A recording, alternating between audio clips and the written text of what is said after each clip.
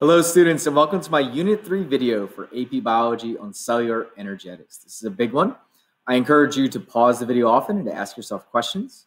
This, like all my other videos, is not for profit. It's just meant to help students. Most of the slides I made myself, a few I got from other places. I tried to use images from OpenStax and Khan Academy. It's going to cover the laws of thermodynamics, enzymes, cellular respiration, and photosynthesis. Good luck as you prepare for your AP Biology test. What is energy? It's a surprisingly complex question. In our class here at TASM, the American International School, we're just thinking of energy is the chemicals that we bring in the form of carbohydrates and fats, right? I'm recording this over the Thanksgiving holiday here, so you might have brought in a lot of chemical energy.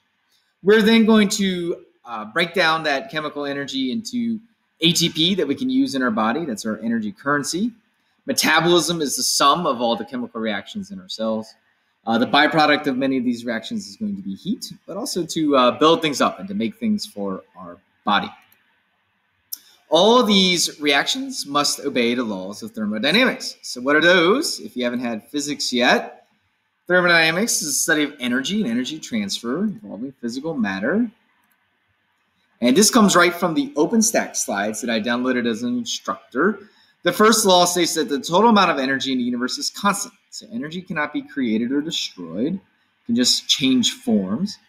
The second law of thermodynamics states that the transfer energy is not completely efficient. Some of it is always lost as heat. With each chemical reaction, some energy is lost in a form that is unusable, such as heat energy, and this results in an increase in entropy. So I often joke that my classroom and my house is always full of entropy, that it's going to tend towards disorder over time just because we're busy people. So here would be an example of a tree, right? And it is tending towards entropy once it is no longer functioning. Here would be another example, would be leaving some ice water out at room temperature, going to a more random state. So here's an interesting question for you. How do organisms not violate the second law of thermodynamics? We tend to think of ourselves as a system, right? We tend to really view things through just a human lens, and I'm just as guilty as anybody else, but we're part of a bigger system. So while we might make ourselves more ordered, we tend to make the universe, we make the universe at large more random. All right, what is metabolism? Right? I know I want to highlight if I eat donuts. I already gave you the definition as to some of the chemical reactions, but let's think about them and what they are. They are anabolic reactions, which are going to build things up. And so I always remember that from anabolic steroids came on the scene when I was a young baseball fan, and then all of a sudden all the baseball players are huge. Catabolic are breaking things down, and I just think about cats. My cat at my home breaks everything apart, which is interesting that we still, well, anyway, so it's catabolic. It's energy is released as we break down big molecules into small ones. In ninth grade biology, I kept using a battery example that ATP is going to have 3 phosphates attached to an adenine, and it's going to be a charged battery. And then those third phosphate, as you break it off, it can release some energy, and that can go do something in a cell. Here in AP biology, and if you're taking chemistry, you know it's really the formation of bonds that releases energy, but you can still think about it in the same way that ATP is going to lose a phosphate, and that's going to give off energy that can drive a reaction. So in biology, we're going to use exergonic reactions, or ones that release energy to drive those that require energy or that are endergonic. An example, right? We always learn through examples. An example would be the sodium-potassium pump. So here we're moving sodium against its concentration gradient. So it would be low here and high out here. So that doesn't happen without the input of energy. So this ATP is going to undergo hydrolysis and give off energy when it loses that third phosphate to pump the sodium against your concentration gradient, and likewise for the potassium. This slide I did get from a review that was done last year. It is excellent. You can find it on YouTube. I'll try and link to it. But the exergonic reactions will help to break things down into simpler molecules. That requires less organization, fewer bonds, and there's free energy left over to do work. If you're really attuned to chemistry stuff, these are actually going to make stronger bonds, right, in the products. Inorganic reactions are going to be the synthesis of larger, more complex molecules. The level of organization increases, more bonds are formed, and a net input of energy is required to do this. So before we get to the next slides, can you think about which one is cellular respiration and which one is photosynthesis? Okay, here's a great graph from OpenStax, and this text is from OpenStax as well. Exergonic reactions. So you used to have to know about Gibbs free energy, but we don't need to anymore. But we can know in general what's going on here. Exergonic reactions are spontaneous because they can occur without the addition of energy. However, they do not necessarily occur quickly. You do have to get over this activation energy right here. And so here would be the reactants, here would be the products. You can think about this in the terms of cellular respiration. This could be glucose, and then here would be carbon dioxide and water. This energy given off will be used to make ATP. Endergonic reactions require the addition of energy. So here would be the reactants, and here would be the products. Let's think about this in terms of photosynthesis. The reactants would be carbon dioxide and water and sunlight. And then with the energy from sunlight, it's going to be able to make the higher energy product of glucose. In our cells, a lot of times, the hydrolysis of ATP is going to be this added energy. All right, activation energy, I mentioned it earlier, is the energy required for a reaction to proceed. All right, it causes reactants to become contorted and unstable, which allows the bonds to be broken and for this process to happen. Now, when you add an enzyme, then the activation energy is reduced and the reaction is able to happen a lot more quickly. So we're going to get to enzymes in just a second. But let's look at this graph and we can think about it in terms of hydrogen peroxide.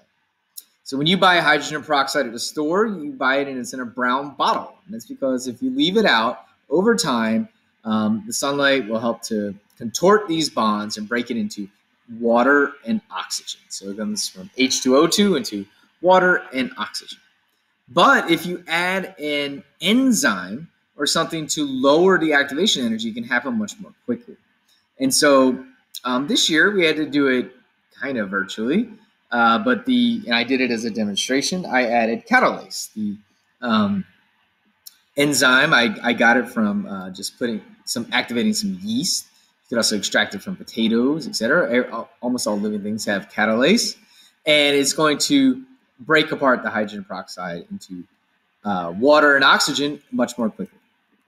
So a lot of times, heat energy is the main source for activation energy in the cell, and it helps the reactants reach their transition state.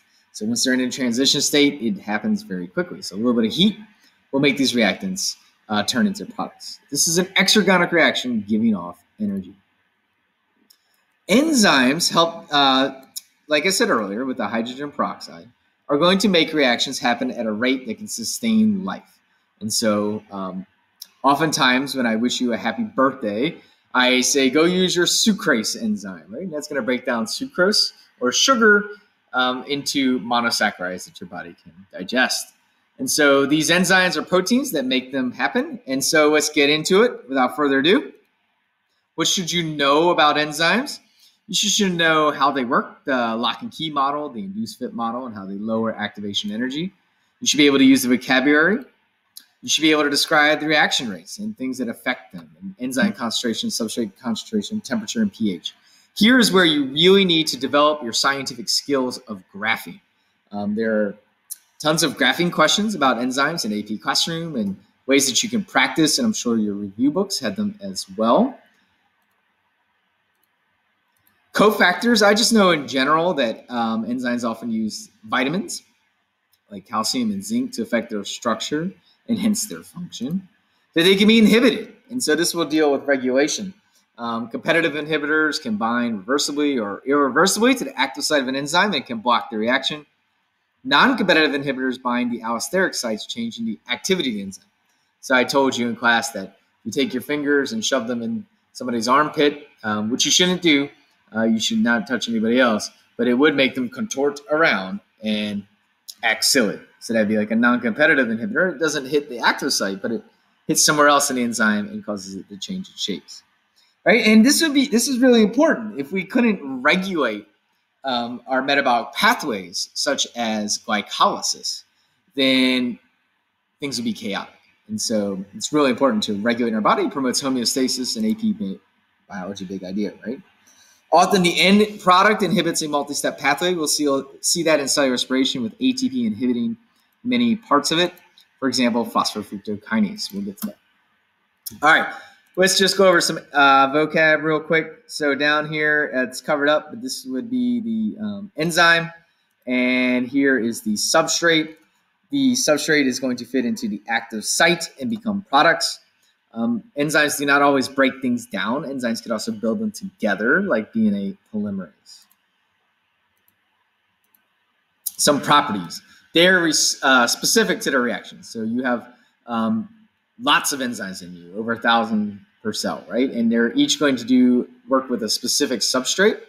And so it's because there's a very specific fit between the active site and the substrate, held there by hydrogen bonds and ionic bonds. They're not used up in the reaction. So a single enzyme molecule can catalyze thousands of more reactions per second. It can keep being used over and over again. Enzymes themselves are unaffected by the reactions. That's really important. But they are affected by cellular conditions. Any condition that affects protein structure, because they are proteins. So anything that can change a protein can change an enzyme. So why don't you think about that for a second and see if you can come up with what they might be. Hopefully you got things like temperature or pH that could affect protein structure, right? You learned the 4 levels of protein structure and how it might alter R groups interacting in the tertiary structure, salinity, etc. All right, at the active site, there's a little shift in the shape when the substrates come in, and this is called the induced fit model. And so oftentimes in 9th grade biology, we just teach it as a lock and key. I tell students, you have the key to your house, nobody else does, so you can open up your house as many times as you want to. The key's reusable, but nobody else is going to get in there. Well, here we see that the active site does slightly change when the enzyme is working. That's called the induced fit model, and here's a picture of it. You can see here comes the substrates in. This is from OpenStax, and there's just a slight change in shape here as it's catalyzing the reaction. All right, so we talked that enzymes are really important. Let's go back to this graph because they are lowering activation energy. And so here is the graph, right? So with this enzyme, it's going to, the green one, this is one of those AP classroom questions that you checked out, and the purple one without the enzyme, right? So enzymes make it so that we can live, right? Because they're going to make these reactions happen at a speed that can sustain life. So let's learn about now how they lower the activation energy. We talked about what they are, how they work, what can affect them.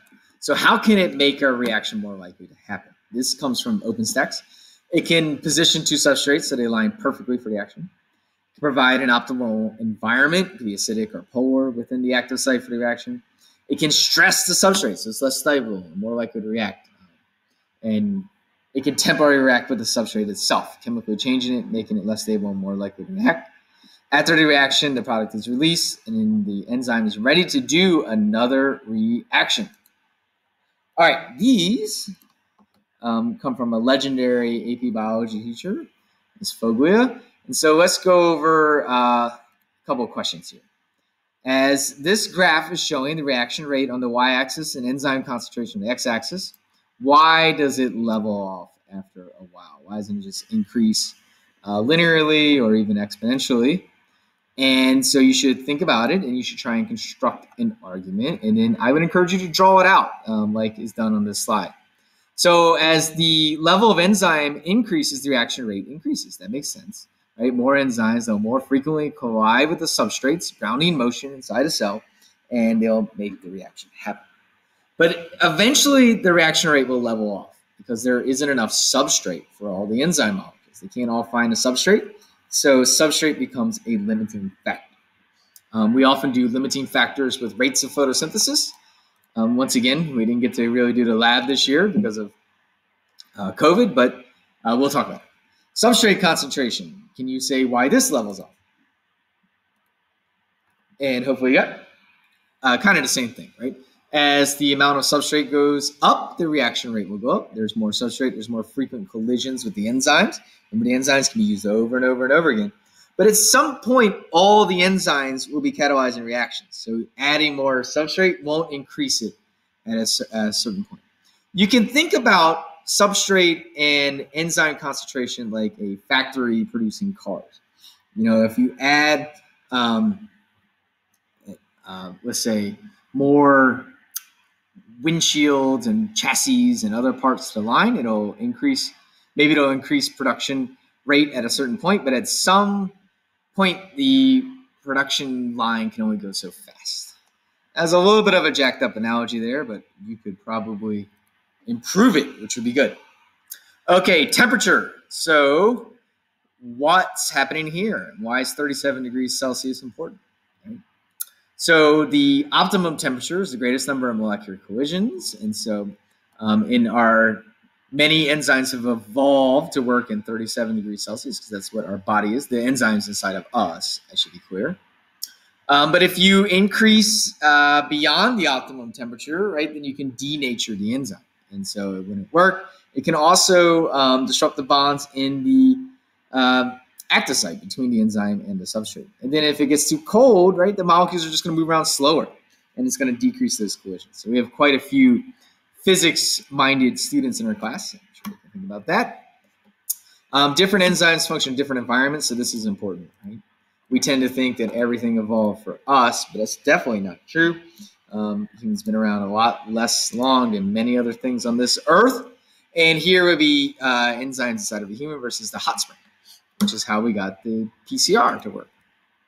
Okay, compounds which regulate enzyme activity. We have inhibitors. So you can just think about the word inhibiting, slowing you down. And so here would be a competitive inhibitor, blocks the active site. Non-competitive might bind to an allosteric site, a place away from the active site. And these types of inhibition can be irreversible or reversible, and they can also engage in feedback inhibition. So here's an example of a competitive inhibitor, and I think penicillin is a really good one. It's going to block the active site so that way an enzyme that bacteria use to build cell walls will not work anymore, right? But of course, that ties into evolution, that now penicillin isn't as effective as the antibiotic because bacteria have evolved. One way to overcome this is by increasing the substrate concentration level. So you should try and construct an argument with that. All right, non-competitive inhibitors would just bind to the active site. So here, increasing the substrate level wouldn't work on it, right? Because all the enzymes are jacked up. Here, in this one, if you increase the substrate level, maybe it can outcompete the competitive inhibitor for it. This is going to cause the enzyme to change shape. It's a conformational change. It's going, some examples of this would be different types of cancer drugs or cyanide poisoning.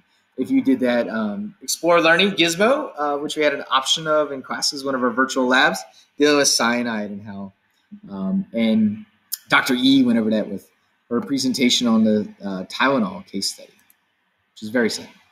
So here, I put this slide in here from OpenStax because allosteric isn't always an inhibitor. Sometimes allosteric can be an activator. So this is an enzyme. And here, if this is like the fingers in the armpit, it's going to inhibit it. It's going to change the active site and not work. Here, the activator is actually going to make the enzyme ready to function. And so this can happen and work a lot with signaling pathways, etc. All right, feedback inhibition. So here, the end product of the pathway inhibits an upstream step. And so I have a couple examples of those coming up in cellular respiration for you. But here you can see the end product, the orange square, is then going to go up and inhibit the beginning of the pathway where the substrate binds with the enzyme. So that triangle substrate can now no longer get in there. So therefore, it's going to, once it has enough of the end product, it says, hey, let's stop this. All right, a good example of regulation would be phospholipid kinase. It's the third step of glycolysis. Glycolysis has 10 different enzyme-mediated reactions in it. And in this one, ATP and AMP are going to be regulators. So ATP is going to say, no, don't go on. We have enough energy in the cell. Whereas AMP is going to say, yes, please proceed phosphofructokinase because we need more energy. That's pretty cool. All right, here we go on to cellular respiration. And so this is, it just drives me nuts when students get up in a graduation speech or something and say, mitochondria is the powerhouse of the cell. It's all I remember from biology. I hope you remember a lot more than that because you all are awesome students. So cellular respiration is dealing with taking glucose and oxidizing it down into energy that we can use for cellular work. You should be able to describe why cellular respiration and photosynthesis are a cycle, and it's coming up in a later slide by me. What's the point of it? It's a redox reaction. We're going to oxidize glucose into carbon dioxide. Oxygen is going to be reduced into water, and the big point is that this is going to give off lots of energy that we can use to make ATP, the body's energy currency. Oxidation means the loss of electrons, and reduction means the gain of electrons. So I think about this as oil rig is an easy way to remember it. So the electrons are going to be taken away from glucose, put on carbon dioxide. Oxygen the glucose is going to be oxidized. It's going to lose its electrons, and the oxygen is going to be reduced. It's going to gain the electrons as it's formed into water. My apologies for the misspeaking there, but I cannot re-record this video. I'll run out of time. All right, glycolysis is the splitting of glucose into two pyruvates. This is universal. All living things do glycolysis. So it came from the LUCA. It's going to give off ATP and NADH, so all living things use ATP as an energy source. All right. Then from glycolysis, it's going to go into pyruvate oxidation, or what's often called the link reaction, where the pyruvate will be modified into acetyl coenzyme A, will then enter the citric acid cycle and make lots of NADH and FADH2, a little bit of ATP and carbon dioxide. Those NADH and FADH2s are going to go to the electron transport chain in the inner mitochondrial membrane, and there do the important process of oxidative phosphorylation. So let's get into it. Here are the 10 enzyme-mediated reactions of glycolysis. And so just to go over it real quickly, let's see here's phosphofructokinase, right? And so you can see the different enzymes because they end in ASE that are used here in all these steps to convert glucose into two pyruvates. You do not need to memorize or know those enzymes. It is clearly said in the course guideline outlook, but you should appreciate the enzymes that do this. And you should think about this in terms of evolution because every living thing does glycolysis. This happens in the cytoplasm of the cell. So oftentimes the AP test will ask you, they'll say in this cell fractionation, this glycolytic enzyme is present, then you know, okay, that's from the cytoplasm. It's not inside the mitochondria. Here is, I threw these in from Khan Academy to show some of the regulations. And so here's that phosphofructokinase.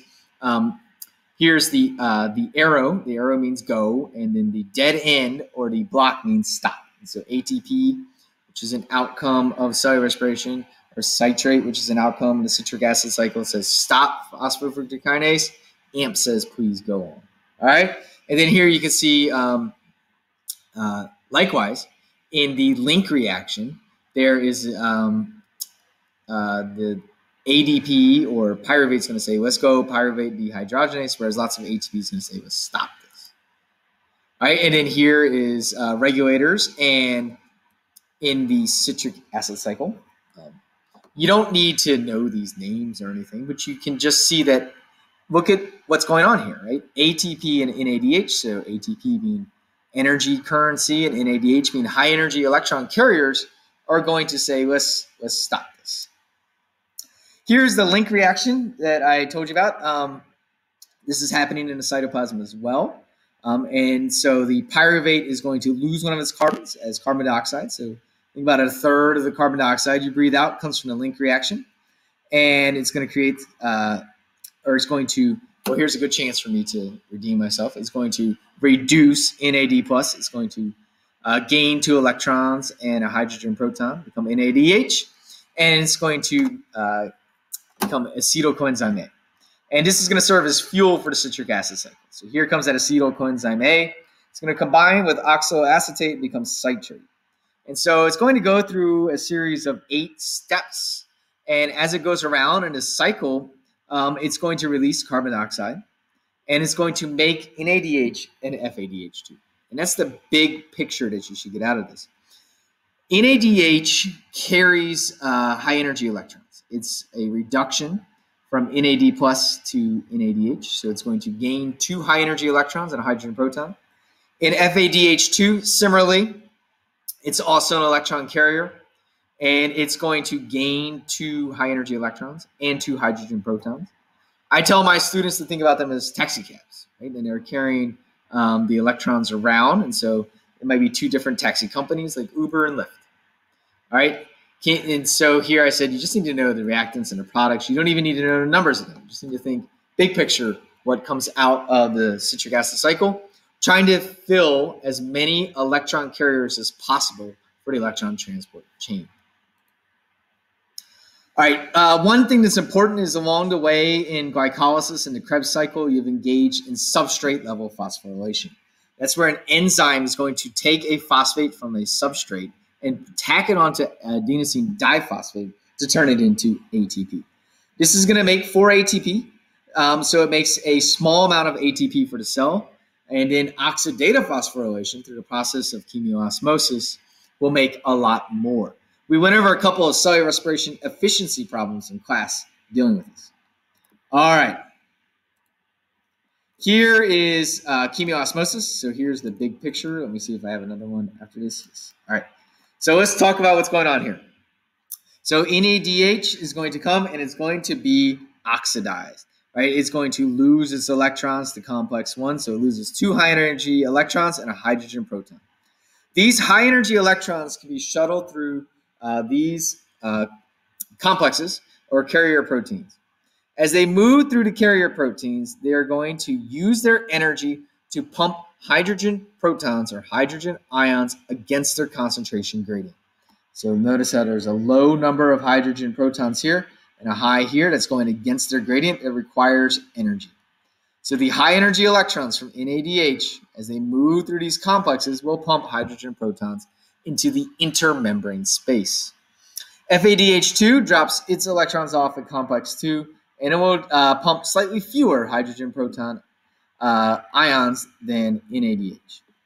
These hydrogen protons or these hydrogen ions will diffuse through ATP synthase. ATP synthase will then turn and it will phosphorylate or add a phosphate to ADP to make ATP.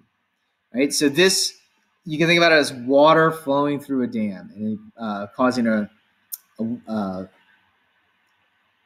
to rotate and to make electricity. Well, here it's making ATP. Well, if you think about it, right, there needs to be a way to get the electrons out of this electron transport chain. Otherwise, they would get jammed up like a traffic jam. And what happens here at complex 4 is that an enzyme facilitates the reduction of oxygen. So oxygen is going to gain those electrons and 2 hydrogen protons and become water. So the oxygen actually gets split and it's going to be added 2 electrons and 2 hydrogen protons and become H2O. So the oxygen you breathe is the final electron acceptor in this electron transport chain, and it will become water. One thing that's important to know is that it doesn't always have to be oxygen. Sometimes it could be sulfur or other elements, but inside of us and inside of the majority of eukaryotes, it will be oxygen. And so this is why it's called aerobic respiration. Aerobic means with oxygen. The inner mitochondrial membrane is left over from the endosymbiotic event that brought in mitochondria to the cell. And the outer mitochondrial membrane more resembles the membrane of a eukaryotic cell because it was encompassed it. And so this space in between is going to be called the intermembrane space. So don't get confused if the picture is upside down, etc. You just need to look for the words and figure out where things are going. For example, look, right, and there's going to be many folds here, right? The many folds are called cristae. Those are going to increase the surface area at which the ATP synthesis can happen. And one misnomer is that many students look at a textbook picture and think that there's just 1 or 2 mitochondria per cell. There could be thousands, right? And so here, the protons, this is just another reminder, are going to be pumped in this intermembrane space. They will then be in high concentration, and it'll be a different pH, and they're all positively charged. So they will diffuse through ATP synthase. We talked about uncoupling proteins very quickly here, and how some diet pills like 2,4-dinitrophenol work by trying to uncouple this inner mitochondrial membrane so that the hydrogen protons can rush through. And that's going to provide heat, right? And that heat is because of the kinetic energy of the movement of these protons. So this could be good in babies and in brown fat to keep us warm. But it can be bad in the forms of that diet pill, right? Because it's an uncontrolled process, and you can literally burn yourself up from the inside out. And so you'll read tragic stories of medical students who understood the process of what was happening, but they still took the diet pill anyway. So don't do that. All right, let's see. Fermentation. So fermentation is really important. And so if you don't have oxygen, you can't do the electron transport chain here. And so that's going to shut down. The Krebs cycle will shut down, and the cell is going to run out of NAD+. Right? There's no way to oxidize NADH back into NAD+. So in your body, you're going to do lactic acid fermentation. So you can take that glucose molecule, you do the process of glycolysis. There's 10 enzymatic steps, right? You're going to make pyruvate, and it's going to make some ATP to keep you going. But you need to regenerate NAD+. So this is tricky. To regenerate NAD+, you need to oxidize NADH. To regenerate NAD+, you need to oxidize NADH. You need to get rid of those electrons. So there's going to be an enzyme, lactate dehydrogenase, that's going to take the electrons and the hydrogen proton from NADH, dump them back onto pyruvate, change some chemical bonds, and that is then going to become lactate. Lactate will immediately dissociate into lactic acid in your body. And so there's some debate on whether or not that's what you feel as a cramp in muscles. In yeast and in some bacteria, they will do a similar process, right? It's going to take glucose. It's going to do the 10 steps to make pyruvate. But once again, we need to regenerate NAD+. We need to oxidize the NADH. We have run out of the empty taxicabs. So to do that, there's going to be an enzyme that's going to, first of all, pyruvate is going to be converted to acetaldehyde. That's going to give off carbon dioxide, which makes beer have bubbles, and it's going to make bread rise. And then the electrons and the hydrogen are going to be put on this acetaldehyde to become ethanol. And that ethanol is alcohol.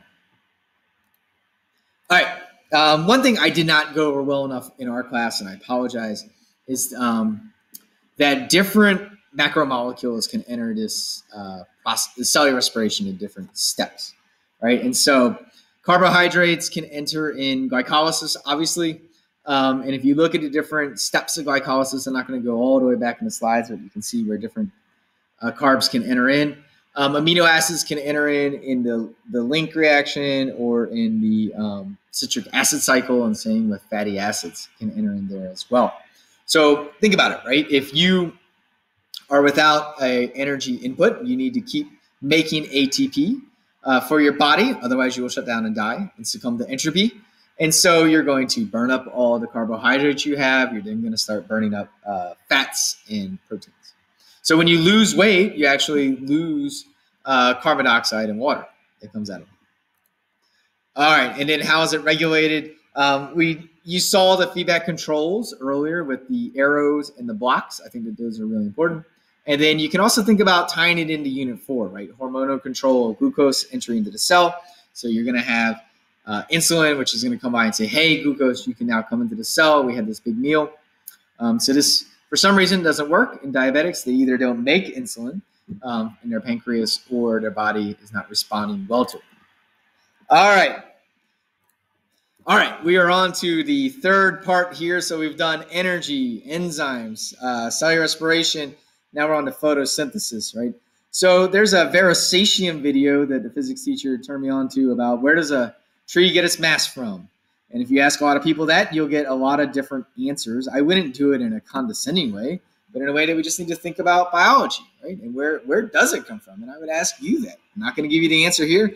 I want you to deduce it and to figure it out and make an argument. All right, why are they a cycle? So we went over this a little bit earlier. And you might remember from my 9th grade class, if you took me, that the products of photosynthesis are the reactants of cellular respiration and vice versa. The products of cellular respiration are the reactants of photosynthesis. So here you can see them.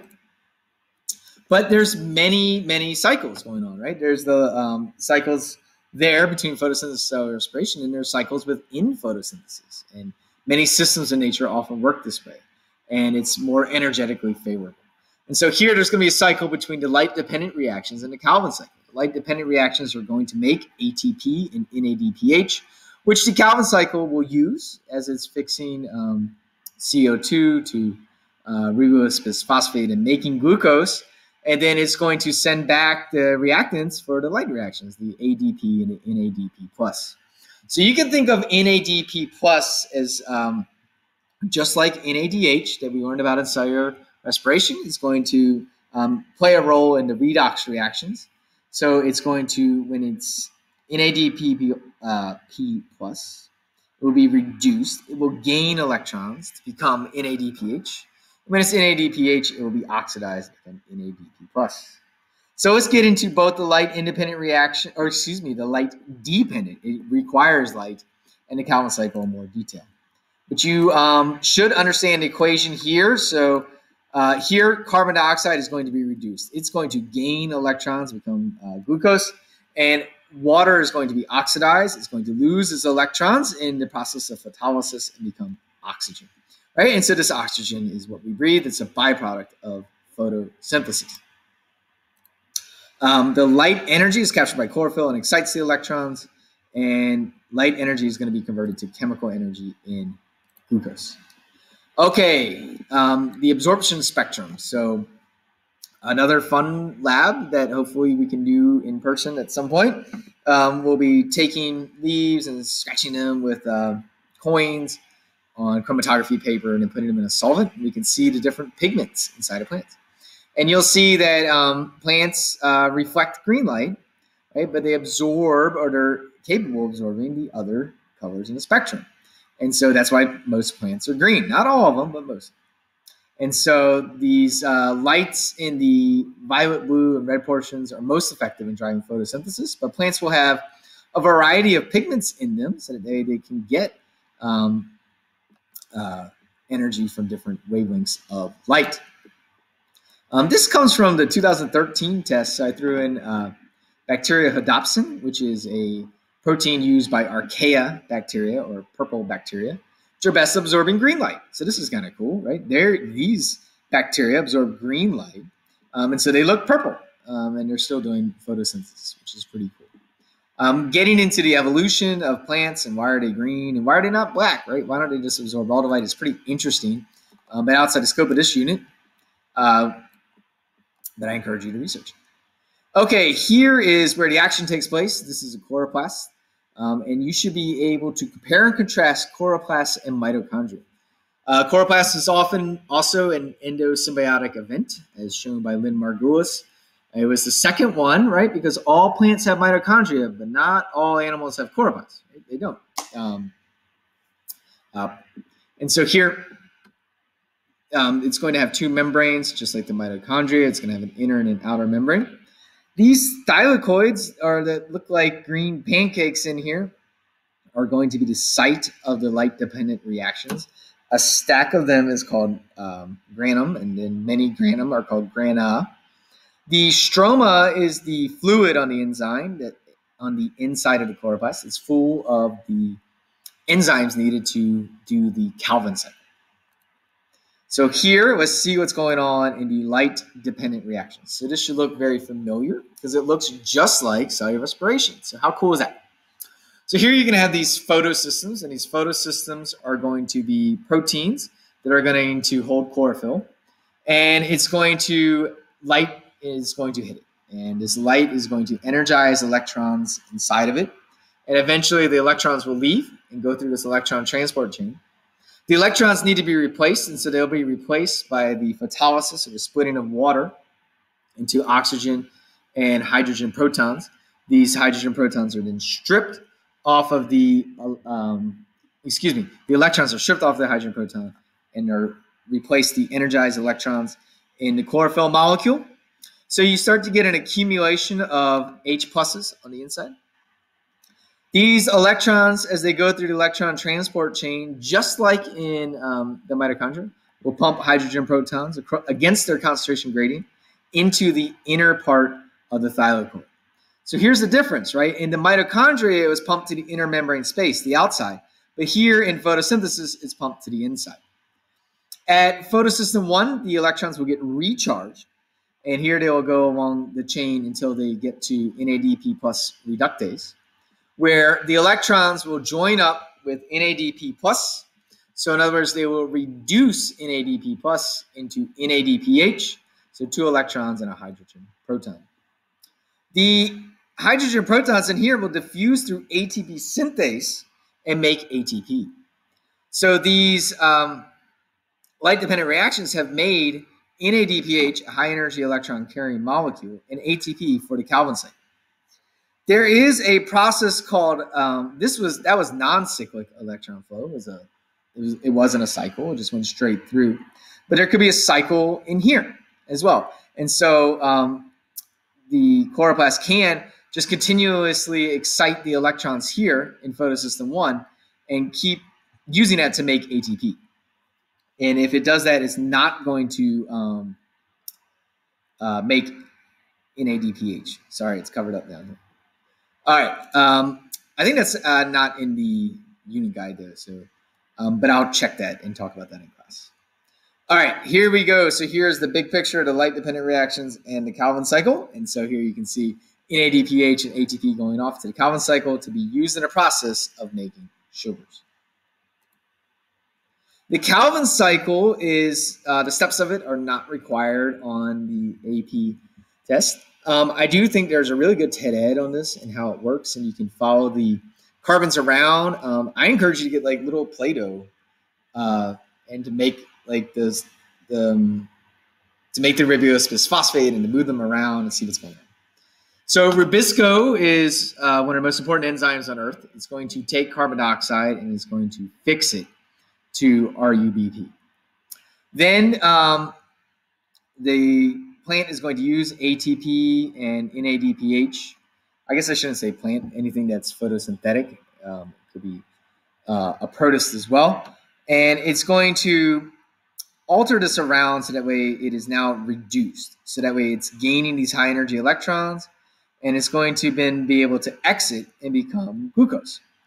But a bunch of them continue back forward here to regenerate RUBP. And so this is more energetically favorable than taking individual carbon dioxides and trying to glue them together. It's better to work in this process. You can think about it like a factory. It's better to have the assembly line going here. So one thing that was interesting, and you can talk to one of your students in class, is that Rubisco can also grab onto oxygen. And so if there isn't abundant CO2, then Rubisco can grab onto oxygen, which is bad for the plant because then it doesn't make glucose. It makes a waste product that has to be processed. And so this is called photorespiration and leads to some interesting evolutionary trends here, right? And so in places that are really hot, like here in Oman, plants can't leave their stomata open all the time to exchange carbon dioxide and oxygen because at the stomata, at the holes in the leaves, water also escapes. And that water escapes through evapotranspiration.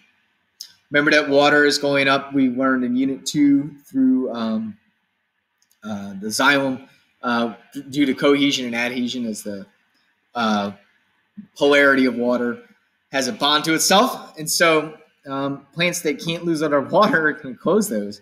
But then you could have this problem of photorespiration. So it's interesting how plants have evolved different pathways to deal with this. And so that would be the CAM pathway or C4 pathway. Okay, we're almost here. So these slides I did borrow from another teacher. I'll put that review in there on fitness. And so what this one was going at is just that variation at the molecular level provides organisms the ability to respond to a variety of environmental stimuli. And so I think it's tacked on here because you can see the different pigments in plants, right? Allows them greater flexibility in absorbing incoming wavelengths of light. Some other examples would be different types of phospholipids in the cell membranes, allow the organism flexibility to adapt to different environmental temperatures. And then I believe I mentioned briefly in class fetal hemoglobin versus adult hemoglobin, which is going to maximize oxygen absorption in organisms at different stages. And so the fetal hemoglobin would need to have a stronger affinity for oxygen, right, to get it from mom. All right, students, check out those questions I posed to you. I'll try and edit the video on the redox part. Take care. Have a great rest of the break.